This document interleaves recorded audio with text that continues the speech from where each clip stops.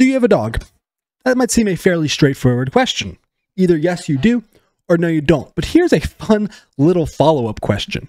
Is your dog actually a dog? Now look, I know what you're thinking. Nickolai, what a fucking stupid question. Of course my dog's a dog. What else would it be? Well, buckle in, boys, because I have a story for you. Because apparently your dog can be a fucking human. That's right. People are now disguising themselves as dogs. Today we're going to be looking into this story of a man who has spent, I kid you not, over 16 G's, 16 fucking $1,000, so much money on becoming a literal dog. Now, why is he doing this? Is it to avoid taxes? Is it to get some pets? Is it just to be a good boy? Well, we're going to get to the bottom of this today, and we're going to dive in deep and figure out the answers to all of these fucking questions. So here we're going to meet Toko.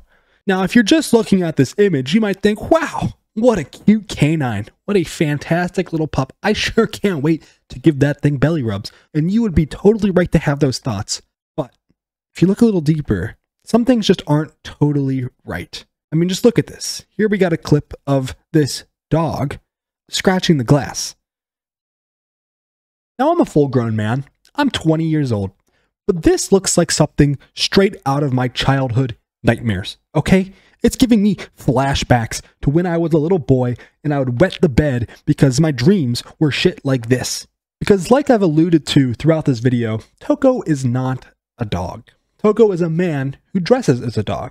And how does he do this? Well, he has a $14,000 dog costume.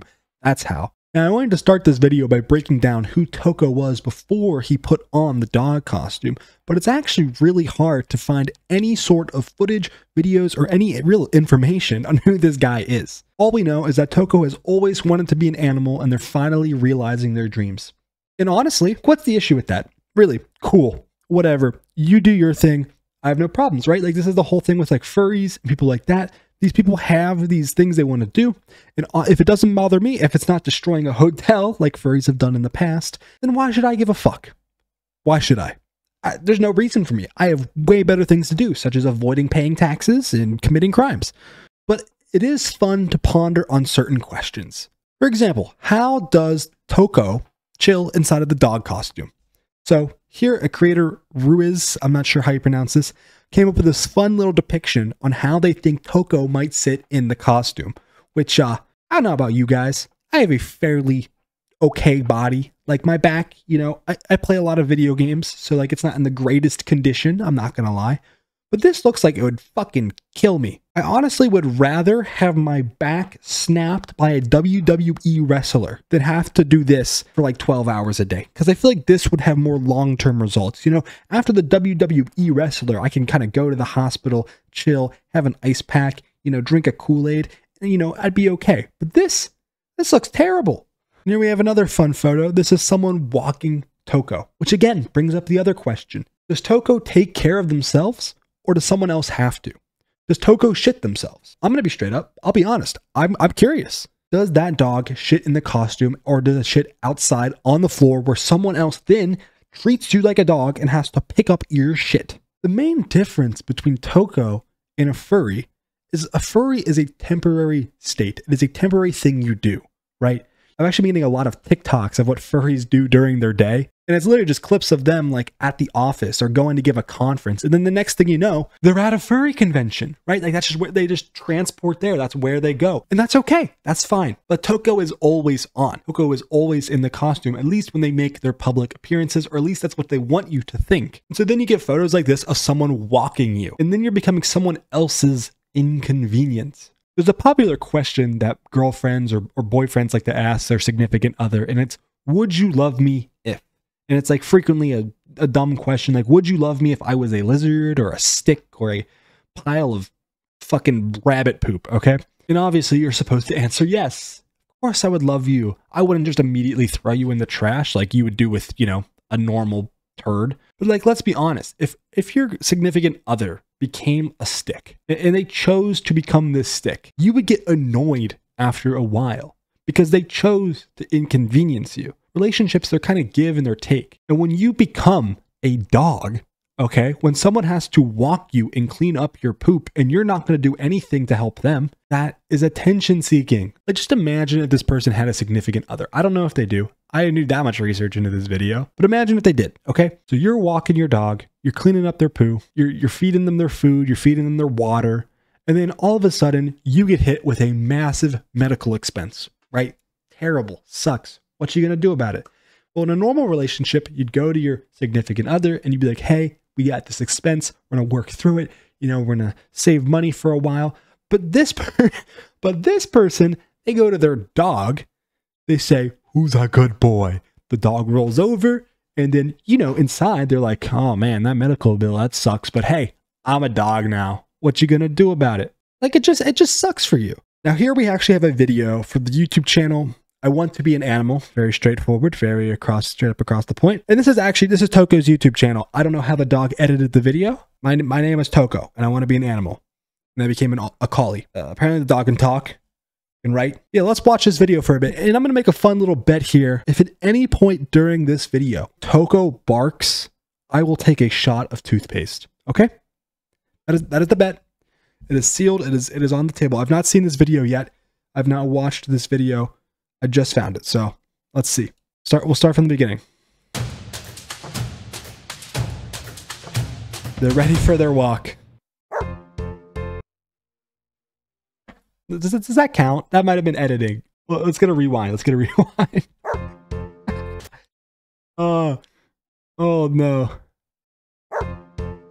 Well, boys, I'm a man of my word. I'm not going to back down, even though that was probably just an edited bark. I'm not going to do like a shot glass, but like it's a, this is the amount you use to brush your teeth. And to give you a little reading from the cap or from the toothpaste, if more than used for brushing is accidentally swallowed, get medical help or contact Poison Center right away. So this is for you guys, okay?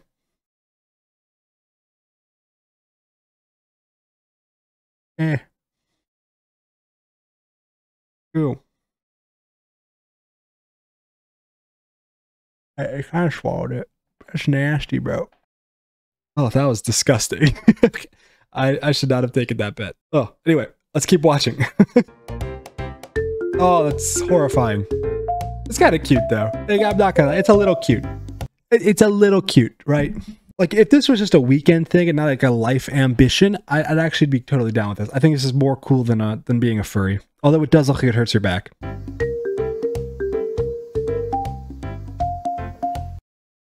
Yo.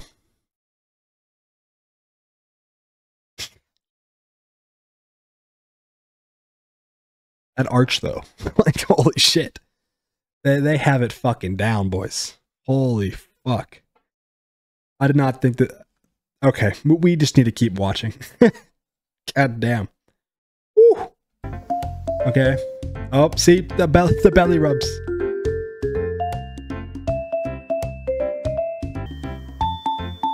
Yeah.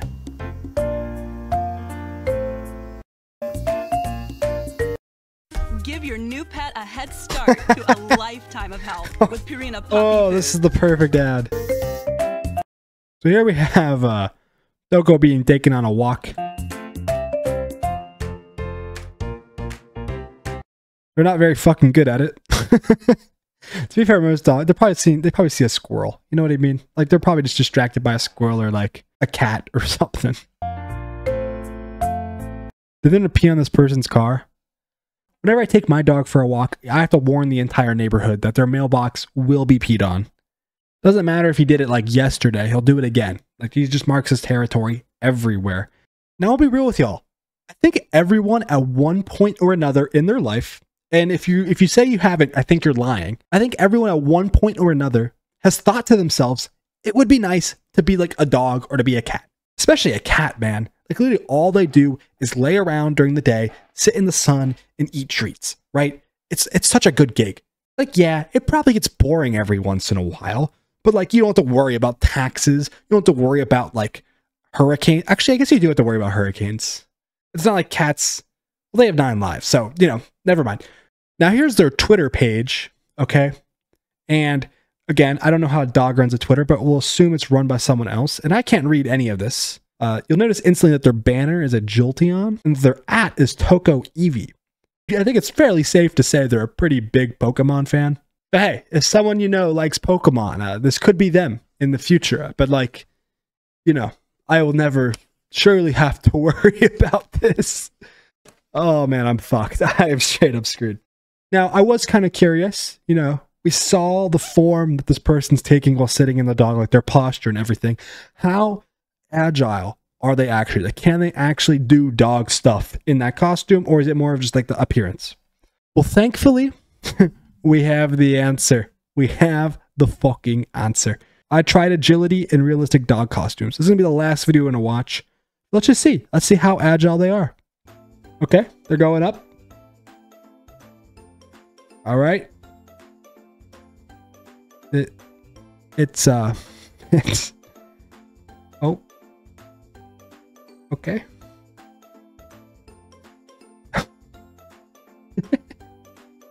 My girlfriend has a 16-year-old dog. Okay. His name is Snowball. Bless his little soul. Dude can't see, can't hear, can barely breathe at this point, right? I kid you not. He can walk 3 times minimum. 3 times minimum as fast as this guy. Okay, 3 times. Now, sure, he shits himself. Sure, he runs into the wall. Sure, he has schizophrenia, and late at night, he will bark at the wall until you come and you feed him his meds and he falls asleep. Yes, he has these downsides, but he's also a 16-year-old dog. I don't think you could do this slower, okay? I think a snail would genuinely have a faster pace. And here we have an actual dog for comparison. I would love to know what's going on in that dog's head right now. Like, does it actually perceive this as a dog? I feel like it doesn't because smell, right? Dogs are smart smellers. Here we got a wall. Oh, its mouth moves. I didn't even realize. I guess that makes sense. Come on, let's see it.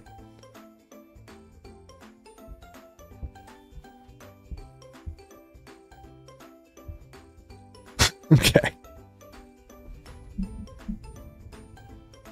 Yeah, we got the classic rollover. Okay. You know, there's probably dogs out there that are exactly like this, where they like, you put them up to any athletic ability and all they do is just roll over. That's my dog to an extent. Anyways, I realized I forgot to record an outro for this video. But yeah, I hope this didn't make you afraid that your dog might be a human. I know personally, I'm a little afraid of my dog now. So if this is my last upload, you know what happened. But yeah, if you enjoyed the video, consider subscribing and peace out.